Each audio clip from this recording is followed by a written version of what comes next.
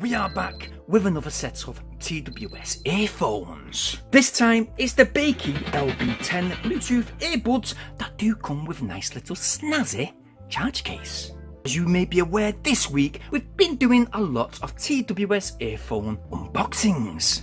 And yes, you can go ahead, check those videos out just now, they are in the video description. But for now, let's continue with what we've got just here today. And what have we got? Well, these particular earphones do come in black, white and pink. But these ones today, well, we've got the black version.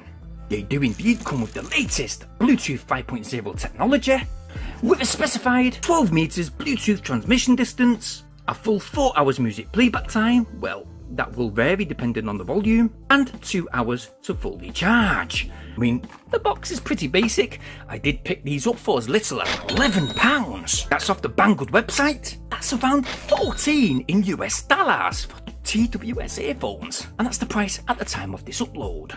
So for as little as £11, are they any good? Let's find out. Let's delve inside.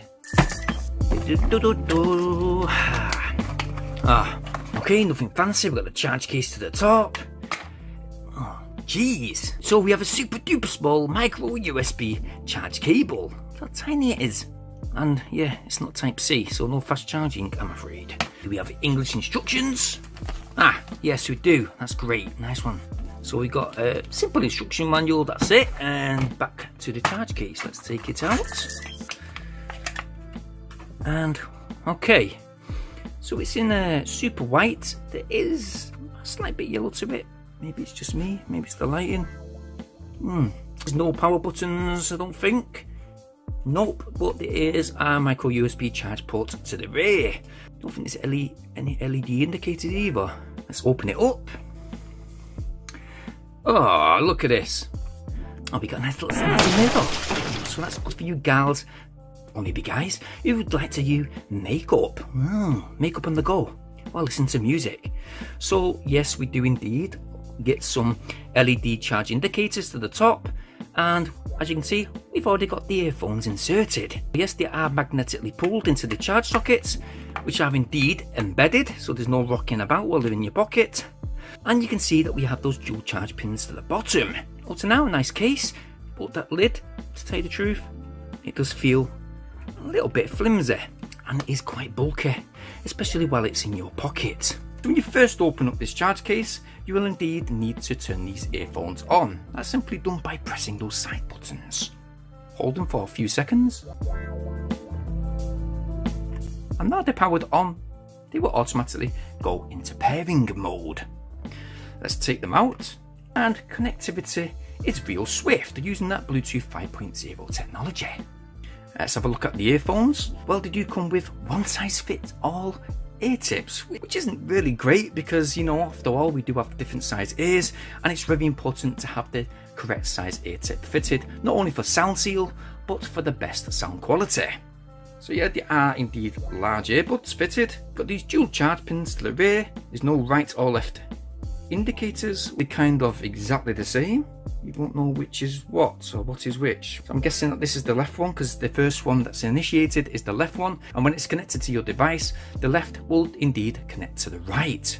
Now these earphones can be used singular or binaural. These do indeed have microphones built in, as mentioned, those LED indicators and those touch controls. So yes, you will hopefully be able to control music, voice calls, voice assistant, volume control, and the previous and next track selections. Let's hope so. We'll try them out in a sec. You know what? Also, they are indeed IPX5 waterproof. Ding ding ding. Oh, it's gone all over the carpet. Jesus. Yeah, very good for those rainy days and resistant towards sweat. Super white bright. I don't know how long they're going to stay that way. And we're going to test them out over the next few hours. Wow. Now, right away, you have to really physically insert these earphones into your ears, quite forcefully in fact, and twist. Will they come out?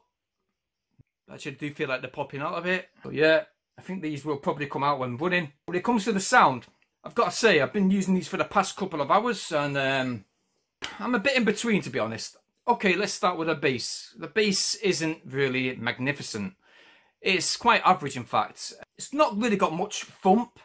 It's got some good sound seal on the earphones, I must say. That's due to those big, large earbuds fitted in nice and tight. But with the high tones, it's just a bit lackluster. It's not much of a real boost, the boost that you really need when you listen to certain genres of music like hip-hop.